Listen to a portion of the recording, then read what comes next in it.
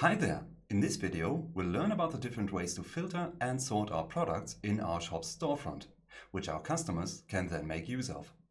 To start with, let's go to Content, Shopping Experiences. Here, we'll create a new layout and go with the listing page, as we want to create a product listing. We'll select full width, as we don't want a sidebar. Finally, we'll enter a name. We're going to be very creative and name it Test. The product listing layout already comes with the listing page element we see here by default. Clicking it displays us a cogwheel. With this, we can edit the element's settings. For us, the tabs Sorting and Filter are of import.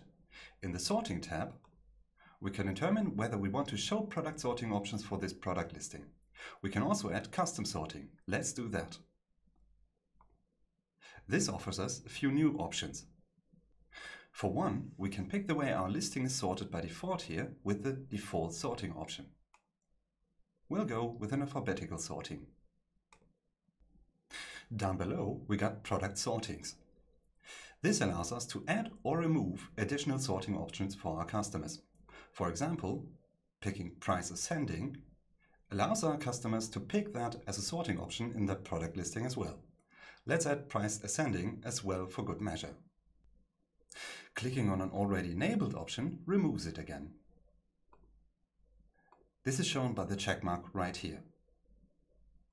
Now let's have a look at the Filters tab. Right away we see the hint here that we require a filter element on our listing page to make use of these settings. We'll add that in a bit. We got the standard filters up here, like filter by manufacturer, rating, price, or free shipping.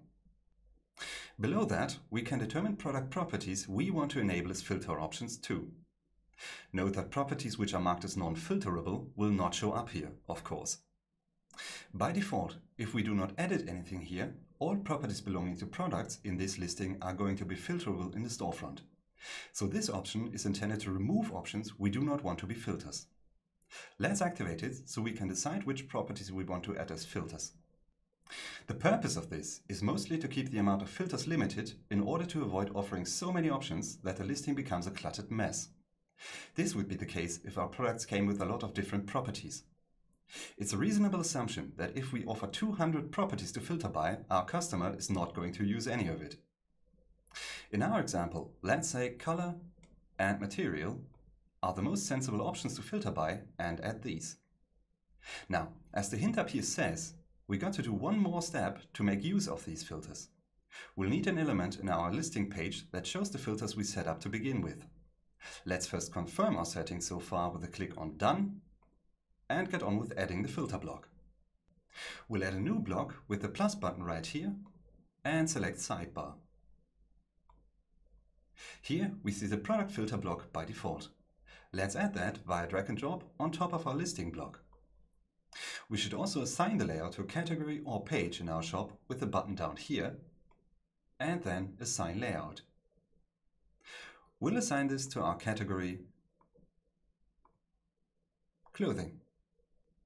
That looks promising, so let's apply these settings and confirm that we want to override the current layout the category has. Finally, we hit Save and have a look at the results in our storefront. We can see that the listing is initially sorted alphabetically, just like we wanted. We also got the other sorting options we set up available in the drop-down menu here. Quite literally on top of it, we find the filters we configured as well.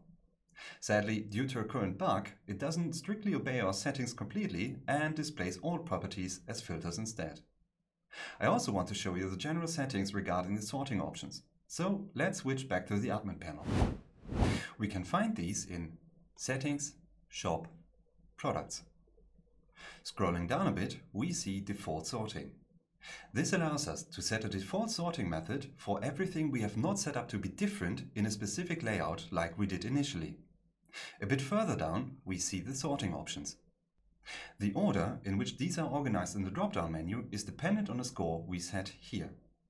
Meaning that, in this case, Name A to Z is the top option with a priority of 4, followed by Name Z to A with a priority of 3, and so forth. We can edit the properties in the menu here, or simply by double-clicking on the value itself. If we're not satisfied with the default sorting options, we can also add new ones by clicking here, Add Option. This opens up a new menu where we can add a name, decide whether or not we want that sorting to be active, and finally the sorting criteria. We'll go with product rating, give it a score of 5, and finally save it. The last option I want to show you is disable filter options without results. This setting determines that filters which have no results are going to be hidden. For example, in our clothes category, if there is no option for the color red, that property would not be offered as a filter to begin with. And with that, we come to the end of this video.